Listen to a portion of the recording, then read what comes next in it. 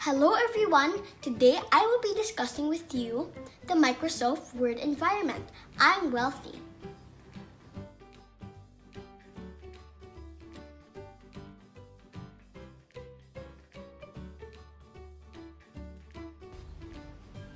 What is Microsoft Word? It's one of the most popular word processing programs in use and allows users to create a wide variety of text documents, including everything from essays and class projects, like brochures and greeting cards. I will teach you on how to open Microsoft Word. So first, press the Start button, then press the search bar. Then look for Microsoft Word. Here it is. Now that you're here, press the blank document. Great, now we're here. Now let's discuss the Microsoft Word environment. These are the keywords: control button, title bar, ribbon, work area, and status bar. Let me explain them one by one. Let's go!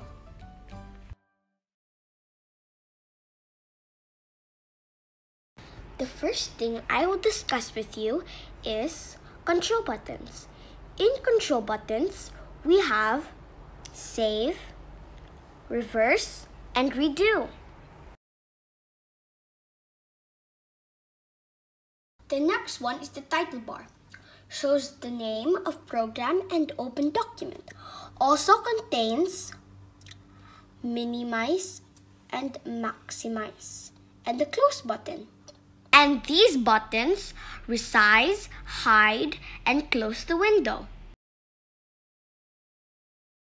The ribbon is the display you see at the top. It is your primary interface with Word. It allows you to access most of the commands available to you in Word. The ribbon is composed of 3 parts: tabs, groups, and commands. In Microsoft Word, by using ribbon, you can color, make shapes, copy and paste. You can also change the font and change the letters color. Work area is a text editor, word processor, or spreadsheet. What you can do in work area is to make a paragraph. You can also copy and paste there. You can make tables for bar graphs. The status bar is located at the bottom that indicates information about the current document. It displays information about what page you are on, as well as your line number on the page and character number on the line.